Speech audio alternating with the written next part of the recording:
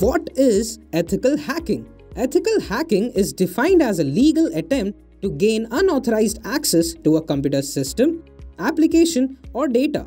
An aspect of carrying out an ethical hack involves replicating the techniques and habits of hostile attackers.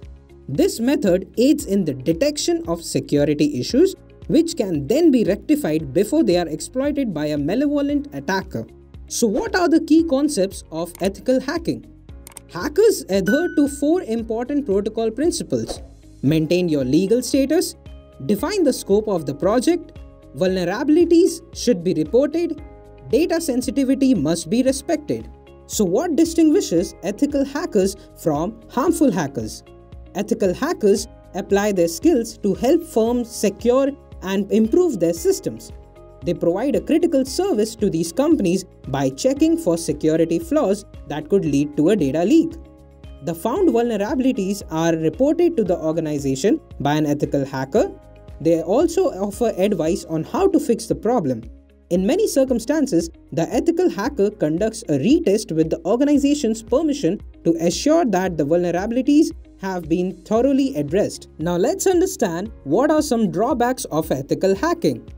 The scope of the project is limited. To carry out a successful attack, ethical hackers must stay inside a set scope. Constraints on resources.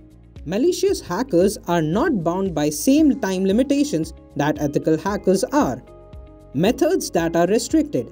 Some organizations encourage specialists to steer clear of test scenarios that causes servers to crash. Now, let's check upon the salary and job prospects in ethical hacking.